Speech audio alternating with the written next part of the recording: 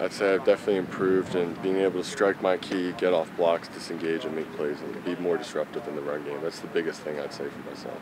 I was talking to Coach Spencer about your philosophy or about your personality and how that fits into the Wild Dogs chaos philosophy. He was talking about you don't say much, but when you get on the practice field, he actually compared you to Mike Hall.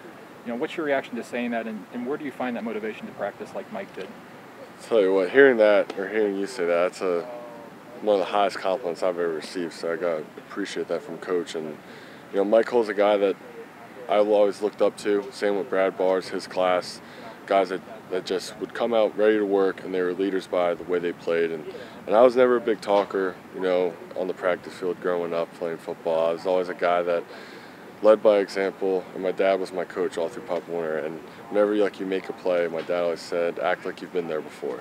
So it's just kind of a maturity thing. So, when I come out here, I got young guys looking up to me, looking at me to set the pace with Evan and Torrance. And the big thing is just come ready to work every day and do your best on every play and don't take any plays off.